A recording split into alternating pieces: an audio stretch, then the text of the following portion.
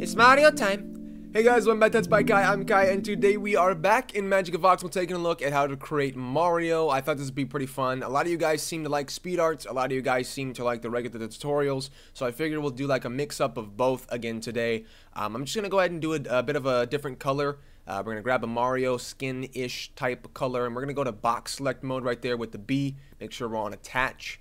We're just going to drag a box open like that. We're going to make this 4 pixels... 8 pixels by 8 pixels, sorry, not 4. I have grid and frame on down at the bottom left hand down there next to the color.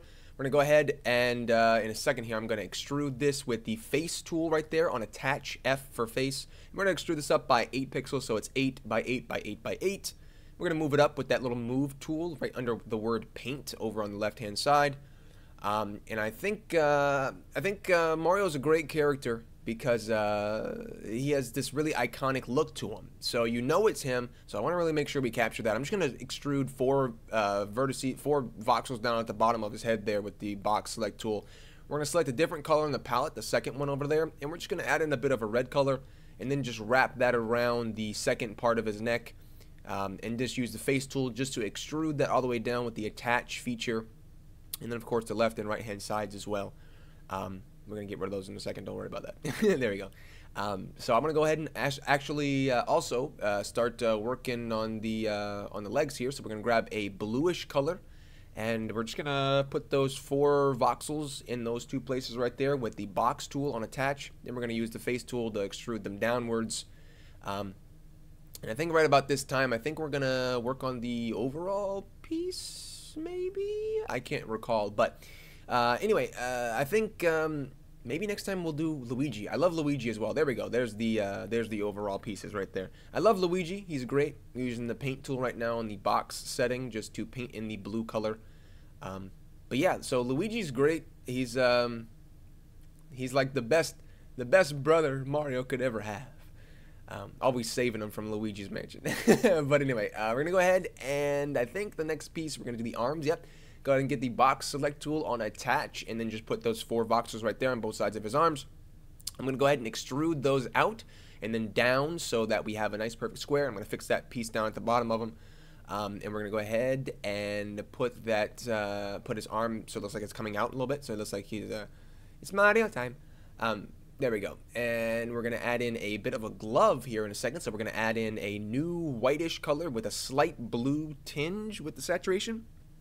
And we're gonna go ahead and just we're gonna get rid of that, and we're gonna paint it on. So go to the box tool, and then just select paint, put that white in there, and then we'll use the face tool to extrude it out. And I'm trying to come up with a way that I can do the thumb, and it looked like a finger gun, which is not what I wanted. So I just got rid of that 1 voxel right there. And I think in a second here I'm gonna actually shade a little bit. Yep. So we're gonna grab a different, a little bit darker of a white color, a little bit darker of that color, and just put in a couple voxels just to make it look like it's his hand is kind of in a fist, maybe a little bit of shading in there just to give you a bit of an illusion. Voxel work is always a lot of fun. Try and come up with different ways to make things look right when they don't. But yeah, so I think right about now we're gonna select that. Yep, there we go. We're gonna that second tool right under the paint icon, which is the select box. We're gonna change down at the bottom. We're gonna change it to rectangle. I think that's what that was. Anyway, and we're gonna just move that on over with that move tool. We're gonna hit the rotate button over here on the right hand side, and we're gonna rotate it until his arm is pointing upwards on the X axis. And we're gonna use the move tool just to move it on over, something like that, which looks pretty good. So now he looks like he's ready to do some jumping. And I couldn't decide if I wanted to move his arm over, not have it in his face like that, or leave it the way it was, and I did decide to leave it in his face because it kind of looks like he's right up against his cheek, which is what I wanted, so that looks good. I also started erasing some of the voxels, making this not look as harsh in specific places. You can see I didn't want to go for the super cube like I usually do.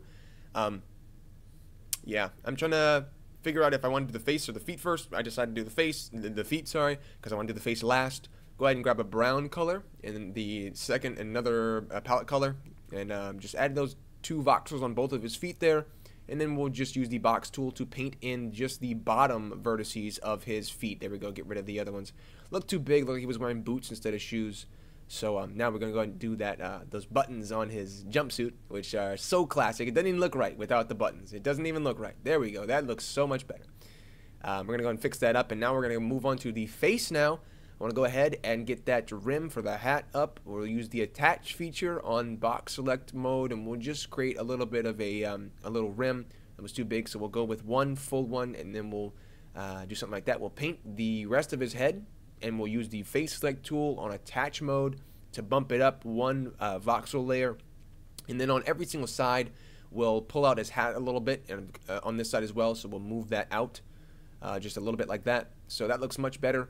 His hat's bigger, and I wanted to kind of round it out a little bit. And he has a little piece in the front that kind of sticks up, so I kind of wanted to make sure that was included. So we just moved everything a little bit to the front, gave her a little bit more weight in the front there. And now I want to work on that white circle that's so famously known as Mario's hat. And I think I'm going to get rid of this second layer underneath that white circle because I didn't have enough space. There we go. We're going to just go to the paint tool on box select mode, and on box mode, sorry. And we're just going to paint that white circle in there with that whitish color that we use for his gloves. And I'm going to do something kind of strange for the M here. It's going to look similar to this, but I tried some shading out. I just didn't like the way it looked, so instead I just got rid of that shading, and I put a white circle, a white voxel in that right there. There we go. So it looks kind of like an M.